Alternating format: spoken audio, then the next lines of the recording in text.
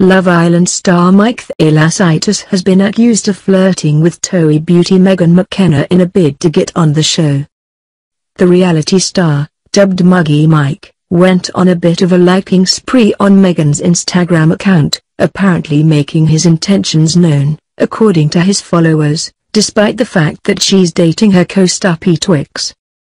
Mike was accused, by some eagle-eyed tweeters who spotted his activity, of flirting with Megan and trying to use her to get a spot on the TOWIE cast. But a representative for Mike tossed out the claims, saying the reality hunk wouldn't even have time to film TOWIE if he wanted to.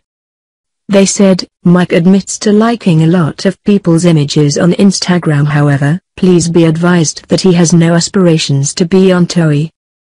He already has other television commitments and would not have the time to film in Essex even if the offer came in.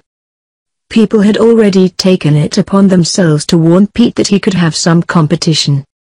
One tweeted Pete, saying, @P_Wix01 Muggy Mike is liking lot of @Megan_McKenna_ pictures, trying to make his muggy moves again just to gain a place on TOWIE.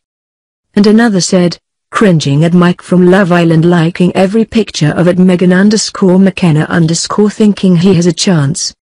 Mike has a reputation as a bit of a ladies' man.